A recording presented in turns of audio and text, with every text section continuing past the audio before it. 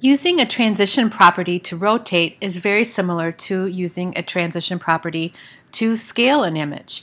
If you've watched the scaling video, there are many similarities, and if you haven't, we'll start from scratch. I have a div tag specifically set aside for rotating, and I have a CSS rule attached to that because I know already that I wanted to transition. I do need my transition rules. And for the past few videos, I've been cheating a little bit and just copying and pasting. And I'll do the same here just to save some time. I have my WebKit, Mozilla, Opera, and normal versions of transition with my all, my 0.5 seconds, which seems to be working out, and ease, which is my preference. I will copy those and add them into my rotate rule. And remember, again, that goes into the main rule, not the hover, and not the active if you happen to be using an active. Now that I have that in place, I can come in and create my rotate : hover. So again, remembering to get my braces in place.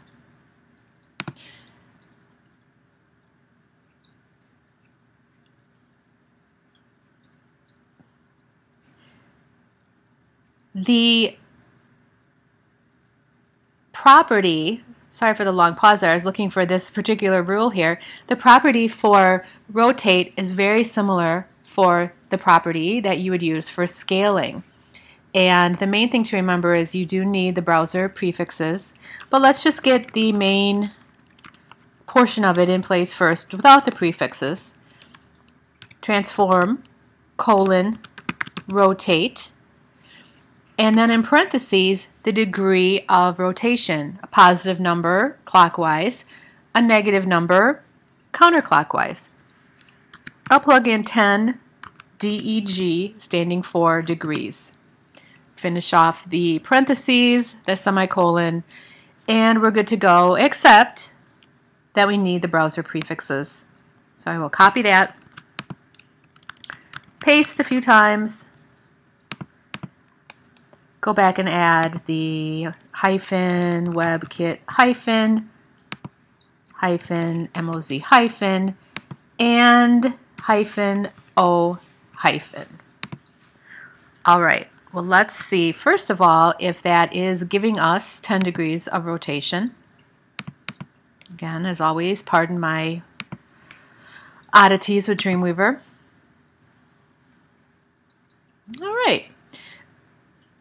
The rotation is taking place from the center, which may be fine. You can see I have 10 degrees, positive rotation, clockwise.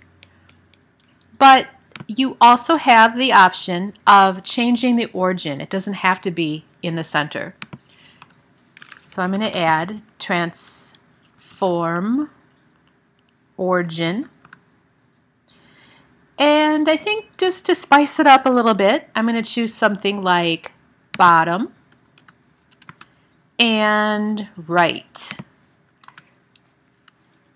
Finish that rule off with the semicolon.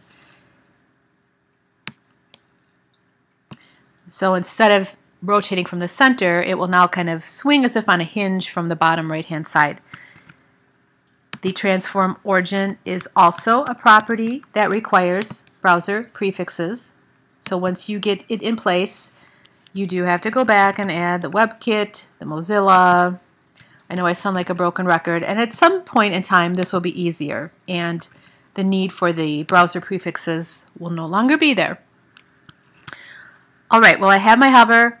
It's already rotating, but now I've additionally changed the origin point, or the hinge, if you will. I'll save that. Let Dreamweaver catch up with me. So again, before I refresh, that's what it was looking like before. And so now you can see it's kind of stuck to the bottom right. So depending on what you want to do, there's tons of options with the rotate.